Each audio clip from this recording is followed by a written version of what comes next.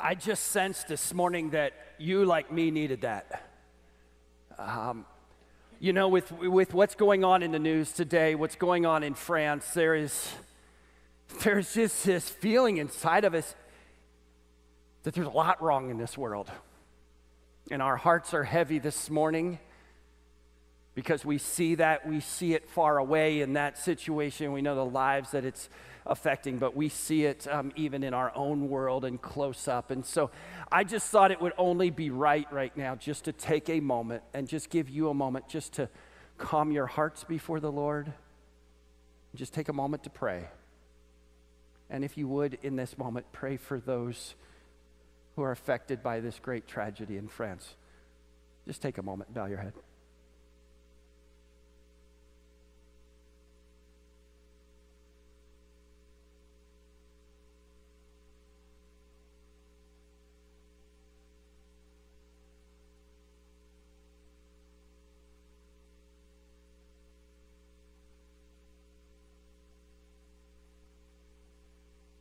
Lord God, thank you that we can come before your eternal throne and know that you have everything under control, that you are seated on the throne. And we can call on your name right now. We call on your name for the people of France. The insecurity they feel at the moment, the questions they have at the moment, the fears they have at the moment, the stuff they're having to sort through, the loss they have sustained that has touched so many. Dear God, I pray that you would work mightily through that and bring good out of such horrible things. Lord God, I want to bring each of my brothers and sisters in this room before you right now because they too have things going on in their lives that hurt so bad. And I pray that somehow your word and your book, something said from your text this morning, would minister to each one of us. And I pray that your Holy Spirit would fall fresh upon each person in this room. Free us from those things that are weighing us down. And the sage said so well, point our eyes back to Jesus this morning. So thank you for these moments to just shut everything off, shut everything down, and hear clearly from you. It's in Jesus' name we pray. Amen. You know, I was thinking with the events of this week and all that has been going on about those who bring such terror.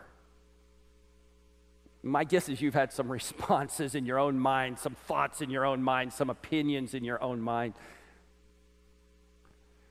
And you just go, what do you do with that? It rarely goes to praying for them. It normally moves towards anger and hostility and frustration and all sorts of things like that.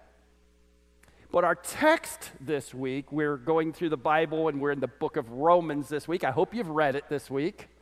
I hope you grabbed one of the cards in the cafe and have it on your ring, and I hope that you've been meditating on that. If not, they're out there. Go grab those. Our text this week is written by a guy who, if you had lived in that time, you would have originally known as a terrorist. You would have originally known him as one who hated and killed Christians and captured this, doing it all for his belief that it was for God. The Apostle Paul, we mentioned him last week when we were talking about Stephen being stoned, and there he is, right there at the feet, seething at Stephen. And yet you remember what he saw, what he heard, the vision of this guy that he had, this vision of Jesus that was given there. And we believe that it really stuck down deep inside of him to a point that this would begin to work over in his brain. Because Christians, Christ followers, treated him differently than what he would have ever expected as he treated them the way he was treating them with such disdain and murderous death threats.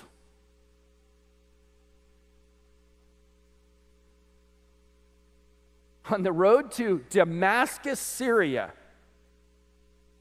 this guy, Paul, was stopped dead in his tracks by God himself. We had an amazing conversion, and from that moment on, nothing would ever be the same in his life again. So much so, can you imagine him showing up to the Christians going, hey, I'm now one of you, take me in. And they're going, whoa, whoa, whoa. And there's a lot of talk about that in the Bible and understanding that, but that's who you're dealing with.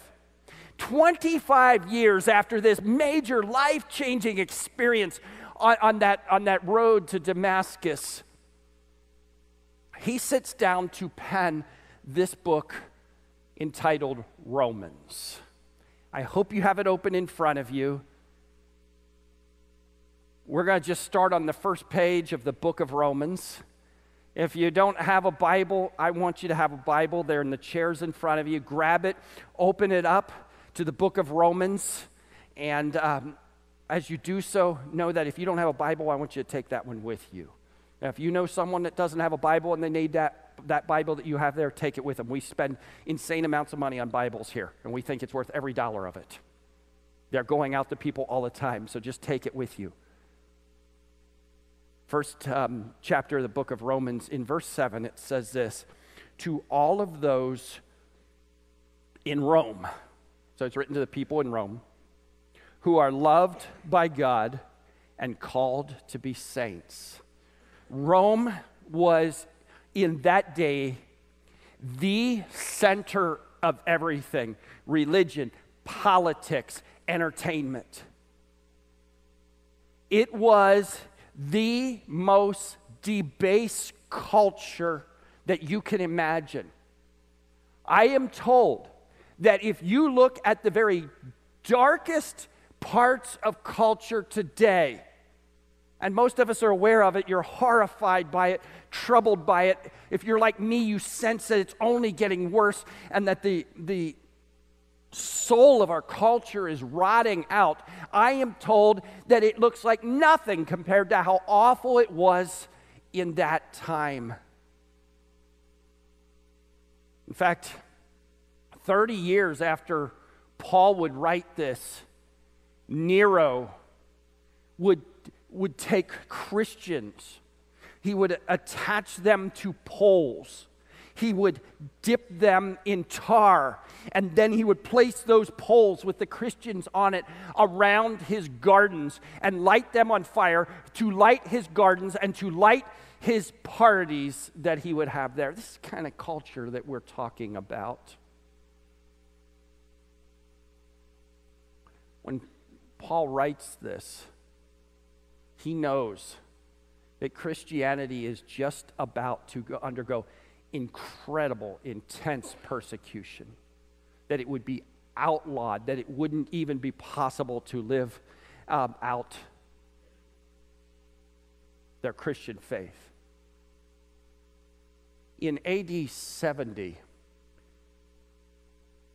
the Jewish people back in Israel were beginning to struggle under the pressure of the ever-increasing intensity of the laws just gripping them from the Roman Empire. And the Jewish people rise up in revolt. And Rome comes down to Israel, to Jerusalem, to sack that city, to destroy that city. The commander who would do that was a guy by the name of Titus. You may remember, and while Jesus walked on the earth, he said, hey, there's coming a day when this temple will be destroyed and not one stone will be left upon another. A whole lot of reasons why that seemed impossible. If you've ever seen the stones, you would see one of the reasons why. You'd be shocked that that was the case. But that's exactly what happened in AD 70. And as that army came upon Jerusalem and ultimately came upon the temple, evidently just even the mortar in the stones was gold.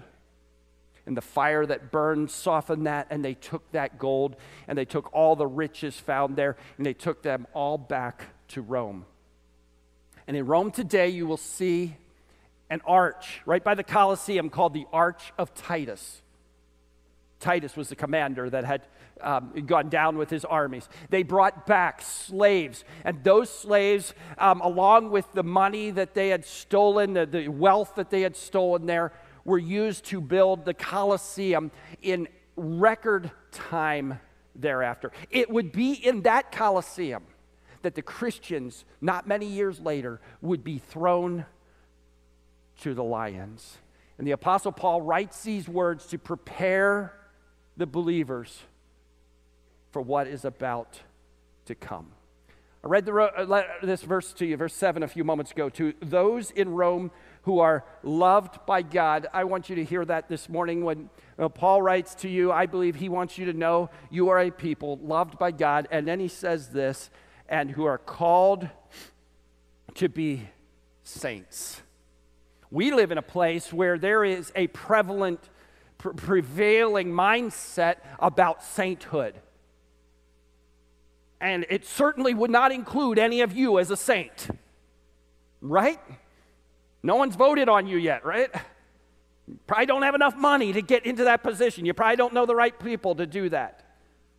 What Paul says is he writes this, and I want to point it out this morning because as we go through his letters that he writes much of the New Testament, by the way. As we go through those letters, very often you're going to find him addressing the people that he's writing to and calling the people that are put their faith and trust in Jesus, who love Jesus, calling them saints. Here's what the Word of God says. If you put your faith and trust in Jesus, when God looks down on you, he sees you as righteous because of the blood of Jesus covering you. He does not see you as a sinner any longer. He sees you as righteous, and he sees you as a saint. And so when Paul writes to the Christians in the churches that he's speaking to, he always looks at them and says, to the saints. And so I say to you this morning, good morning, saints. Can you call me Saint Lee? Oh, well, hey, that sounded bad. So do this. Glance out of the corner of your eye. Does that look like a saint next to you? Look at him and say, good morning, saint, and call him by your name. I mean, turn to the person next to him.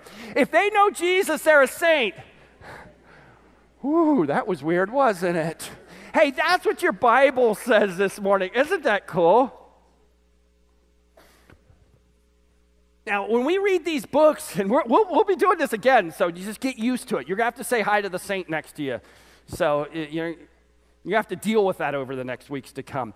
So as we're going through these books that are to come, most of these churches, the Apostle Paul started. So he starts a church, and then when he goes away, he writes to them, and he says, hey, I'm hearing this is going on. Next week, we're going to be in one of those churches when we talk about it, the church at Corinth, a messed up place, okay? You want to hear about messed up people? You know, that always makes you feel better because you're kidding me. We're going to be talking about them next week, all right? So many of those places he's been, he writes back, and he tells them what's going on. He tells them, what God's telling him to tell them, and he gives that to them, and then we can learn from that. But this book that he writes to the church at Rome, when he writes this book, he had never been there. And in fact, if you read down, you just skim for the next few verses there in Romans below verse 7 there, what you're going to find, Paul's going, I want to come to you. I've been trying to come to you, but I'm being kept from coming to you. And you can tell that he wants to get there because it is an incredibly important place, that if you can get the gospel established there and that truth going out, it's going to go out further. And so Paul's going, I want to come, and all sorts of things. He's prayed about it. He wants to go, but God's not letting him go, and the people aren't letting him go, and nothing's happening that he can do. My guess is there's someone in here today that would say, I know I'm supposed to do something, and I can't seem to make it happen. Anyone with me? You can raise your hand. Anyone just trying to get God, you just know God wants you to do something, it's not happening, and it's frustrating. And that's where he is at this point. And he states that numerous times. What you will find as you study further about this, Paul does eventually get to Rome. Unfortunately, he gets there as a prisoner. He's brought there to stand trial. And God tells him he's going to have to do that. This doesn't sound like a good thing. This is not how you want to go to Rome. My guess is there are some of you sitting in this room today where what you asked for you got, and now you're sitting there, you're going, how can this be a good thing? I thought this was a God, and now it's like going from the, what do they say, the frying pan into the, yeah. Now he is a prisoner on house arrest in Rome, chained to a guard. But here's what is unbelievable, and it just sort of goes back to what I was saying earlier when you begin to talk about how our lives and how our reflection on those who aren't with us. I mean, you're Paul, this guy that he's chained to. I just don't picture this being like a good thing, being chained to some guy. I just get this feeling you just don't naturally like him. This is not a natural thing to be chained to another man. I just can smell his breath standing here. It doesn't feel like a good thing. But evidently, these guys that he was chained to were the Praetorian Guard. And evidently in that time, these guys are the Secret Service of the king. They are the elite ones that would be guarding him. This isn't just any old prison guard that he's chained to. And what I learned about this Praetorian Guard is that they are incredibly influential in that time. And there are about 10,000 of them. While Paul is chained to these guards, we are told that he wrote Ephesians, Philippians, Colossians, and Philemon. So you picture that. He's sitting there writing to these churches. And you've got this guy looking on, well, what do you mean by that? What are you trying to say? And what we believe is that the Apostle Paul treated these guys with the highest level of respect, love, and compassion. That he had a winsome way about him, that they couldn't help but being drawn to him and ultimately drawn to his message. I don't know about you, but that is so hard for any of us who are connected to someone, willingly or unwillingly, to try to be that Christian in their midst. And that's what the Apostle Paul was. In the book of Philippians, you don't have to turn there, you're welcome to, chapter 1, verse 12. Listen to what he says about this imprisonment. He says, I want you to know, brothers, what has happened to me has really served to advance the gospel, so that it has become known throughout the whole imperial guard and to all the rest that my imprisonment is for Christ. Here's what we believe happened. Because of how he treated these guys, that these guys kept on coming, and they're guarding him, and they're wanting to know more, and they're just being drawn because how he's treating them and the message that he has, that they're going back and they're talking to the rest of them. And these 10,000 guards, the Praetorian Guard, they hear about Jesus, and they get saved. And because they're so influential, they begin to spread the word themselves, and the gospel goes out in a way that Paul never could have had it go out had he just shown up in town with his little band of guys. God had a different plan. How do you move from being a prisoner to sitting with those who are the most influential in society? And Paul says, as a result of that, and most of the brothers, having become confident in the Lord by my imprisonment, are much more bold to speak the word without fear. Sometimes God uses the most crazy things in our lives, things that make no sense to us in the moment, to accomplish something that is what he wants. It looks like evil that this man is preaching the gospel and he has to go stand trial before Caesar and he's under house arrest. And yet God says, I want to use it for my good. And this man realizes it, and he says, I'm not going to go down because everything feels like it's against me. I'm not going to become a victim. I'm not going to blame. I'm not going to shame. I'm not going to be unkind. I'm not going to be rude. I'm not going to curse out. I'm not going to fight for my rights. I have a mission. And I'm going to keep doing it because when he met Jesus, Jesus changed his life. Remember, nothing would be the same again. And he wanted everyone to know. And it was just flowing from him. Folks, I want you to hear that. If Jesus has changed your life, it should change everything. So listen to what he says in chapter 1, verse 16. He says this, so I'm not ashamed of the gospel. And get this noise out of your head that says, you know, I don't talk about politics or religion. Why? Open up your Bible and share with people. I'm not ashamed of the gospel. He says, for it is the power of God to salvation for everyone, and I want you to hear this word, who believes. That word believe is the operative word that makes salvation happen in your life. I keep on saying it. I can't say it enough. In front of you this morning, you have these cards. They're called Yes to Jesus. I said yes to Jesus. Inside of them, they have the ABCs. B on this card is believe. You need to believe in Jesus. And we'll talk about that some more. He says, everyone who believes, to the Jew first and also to the Greek, for in it the righteousness of God is revealed from faith to faith, as it is written, listen carefully, the righteous will live by faith. Here's the question, are you righteous? Well, what's the definition of righteous?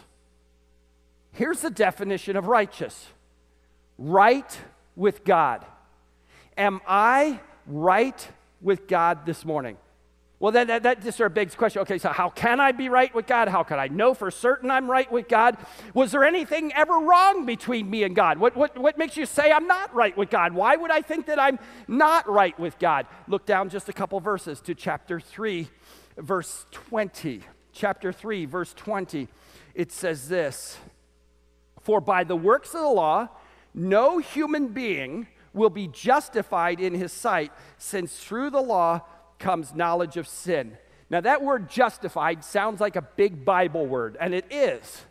But you'll get it easy. It doesn't take much to do it. So you go out today and you make a big purchase.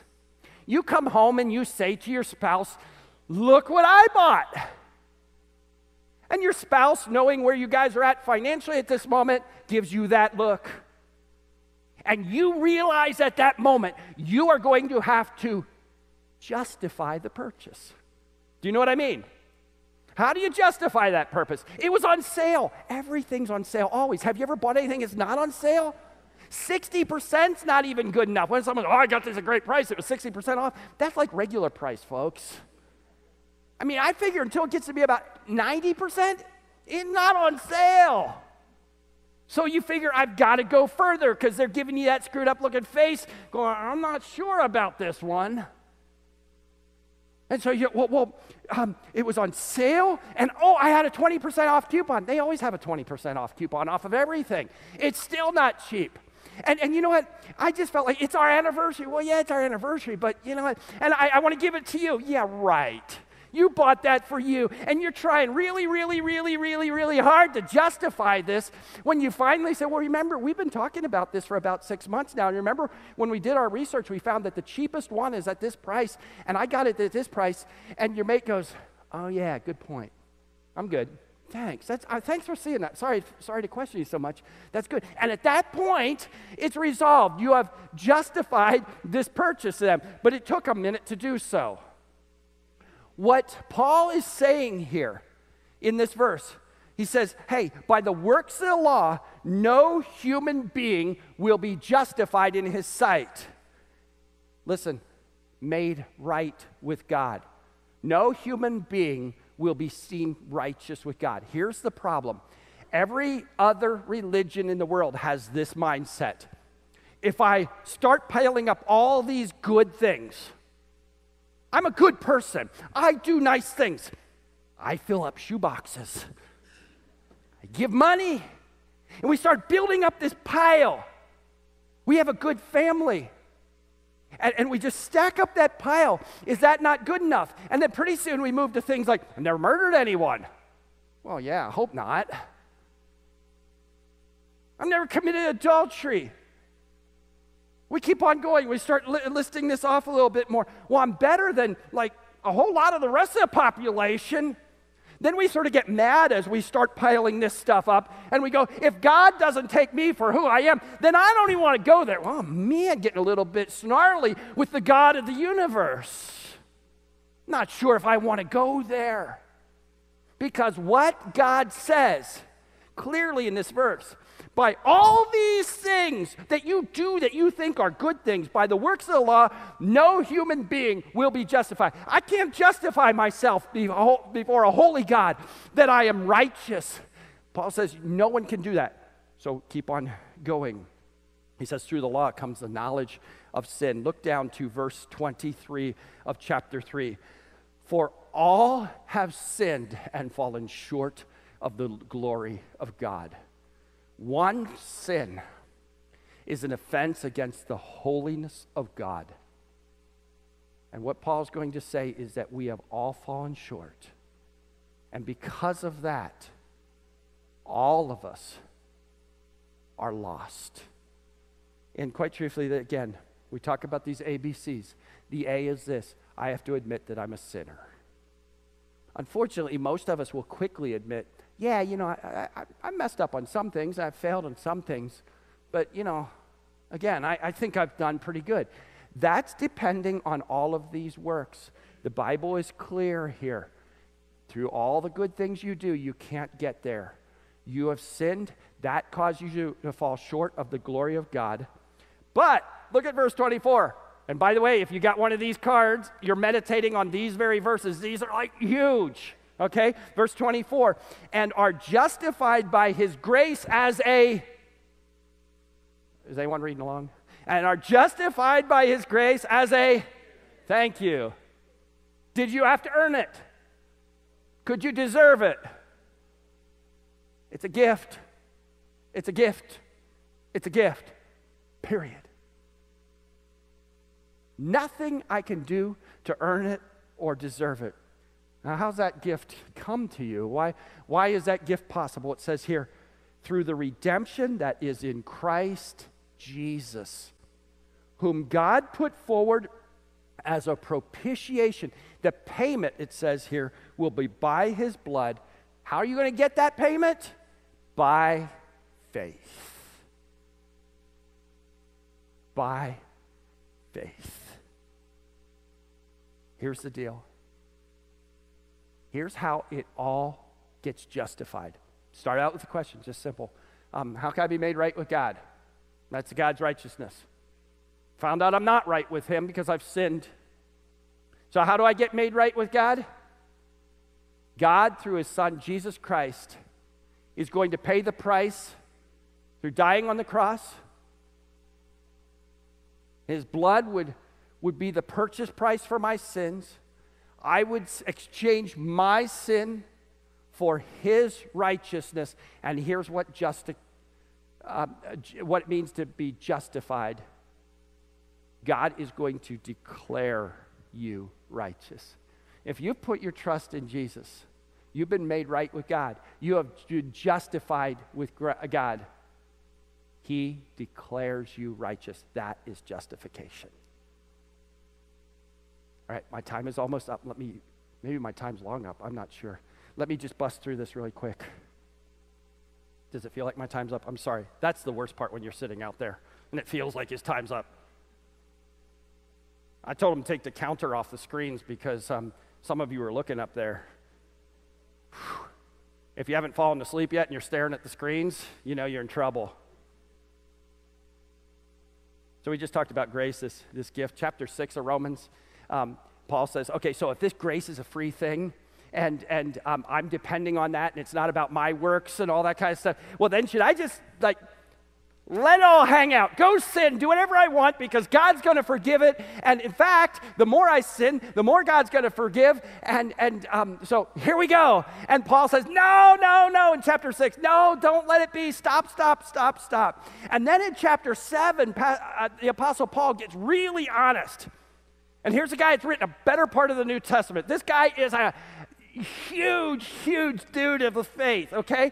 And in chapter 7, he gets really honest with us and he says this. He goes, listen, I'm a messed up sinner. The things I want to do, I don't do. The things I don't do, or the things I want to do, I don't do. And the things I don't want to do, I end up doing. And he screams out, what a wretched man am I. I'm a mess. And you step back, really? If you're a mess, what about me? And there are those of us in this room right now, you have made a profession of faith. You put your trust in Christ. Today you go, I get it, Pastor. I believe that the blood of Jesus has covered my sin. I believe I'm righteous in God's sight. And yet Satan's whispering in your ear right now going, you are messed up. You remember what you did on Thursday? You remember what you said to your wife on the way in here? Do you know how it's gone with your boss at work? You are a loser. Satan's screaming in your ear. And in chapter 8, verse 1, the Apostle Paul helps us so much, and you got to just take a peek at this really fast. Chapter 8, verse 1, he says, there is therefore now no condemnation for those who are in Jesus. So when the devil's whispering in your ear, you repeat those words. There is therefore now no condemnation for those who are in Jesus Christ. And he goes on to explain that in chapter 8. If you haven't gone there, go there, memorize it, just pound it in your head. So when Satan says, you are too bad to come before God, you go, no, I'm not. Paul comes to all of that. And so then there's just one more thing I want to show you.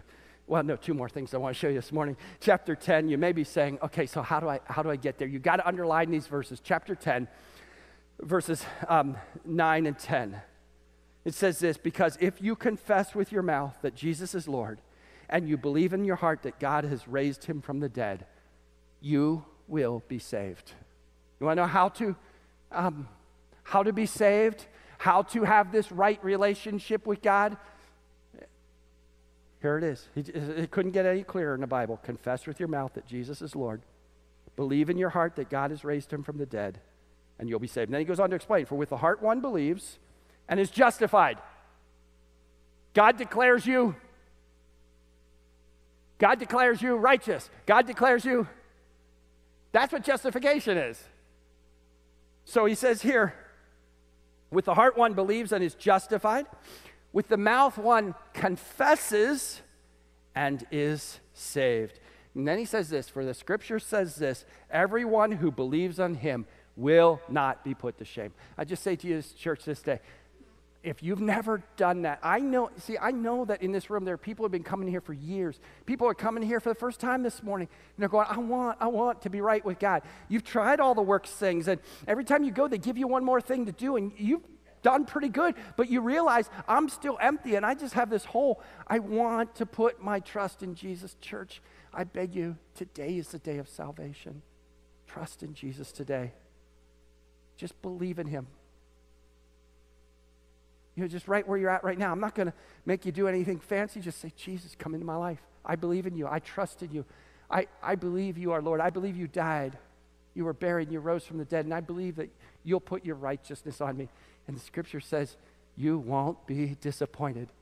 Your life will never be the same again. That's what we talked about with the Apostle Paul when that happens. Whether it's this big moment of, like a lightning strike it was for him, or whether it's just a quiet moment in this church. It's like, oh, wow, I am forgiven and I am free. One last thing, and then we will quit. Chapter 12, I think, is something that all of us need to think through. It is so huge. I couldn't not say it today. What's it mean to grow up in Jesus? It's one thing to be saved. What's it look like to commit my life to Jesus? Our ABCs are admit that you're a sinner. We've talked about that today.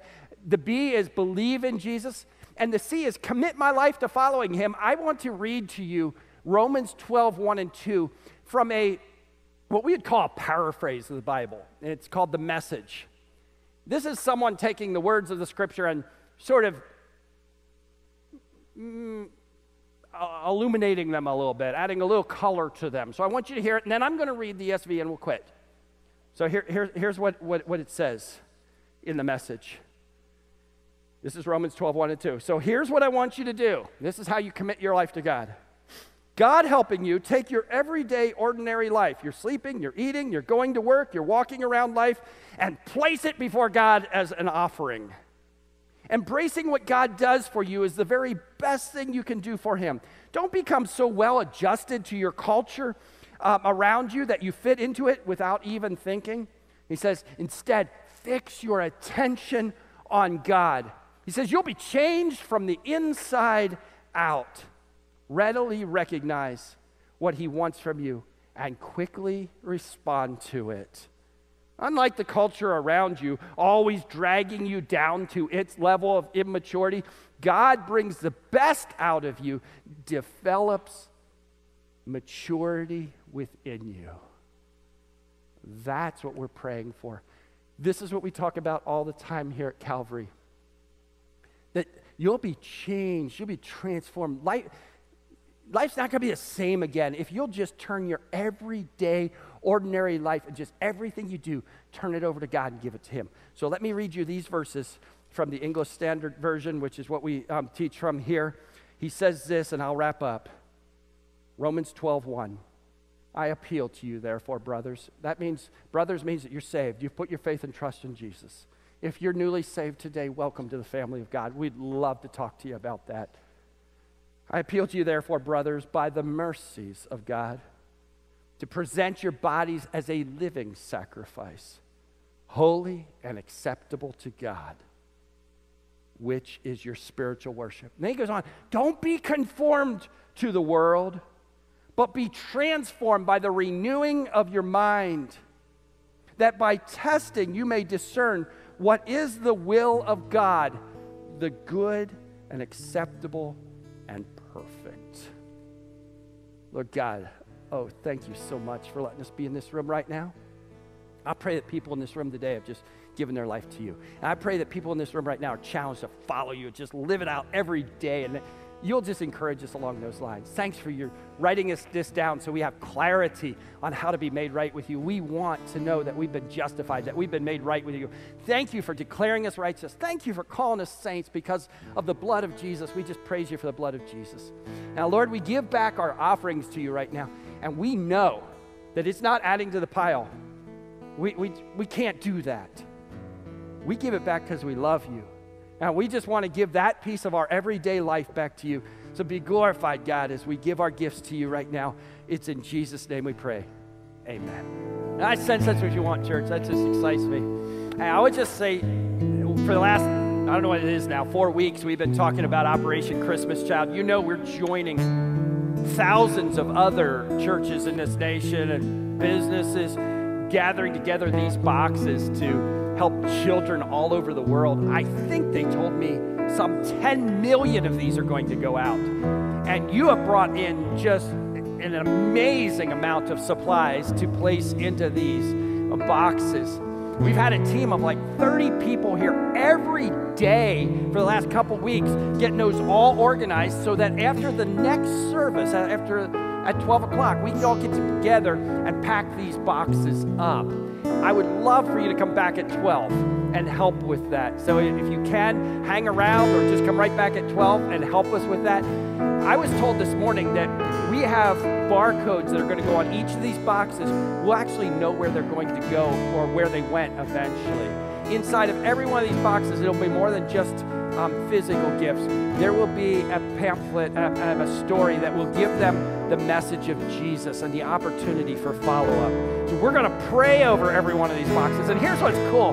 I'm told as of before service this morning, and so it may have changed by now because I saw many of you bringing stuff in, even again today, that we had enough materials to fill up at least 1,200 boxes today, church. Praise God. Thank you so much. So we just have one other thing to do. We got to get these to where they're going. And they tell me it costs about $7 a box to get them there. So if you have a little extra cash in your pocket today, would you just think on your way out, there are young people at every door, I'm told, with a box with a hole in the top of it, and you just slide it in there. If there's some kid out there just collecting money with his hands, probably not legit.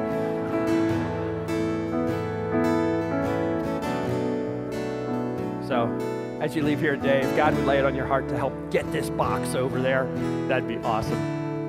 Church, I love being your pastor. Have a great day. Be blessed.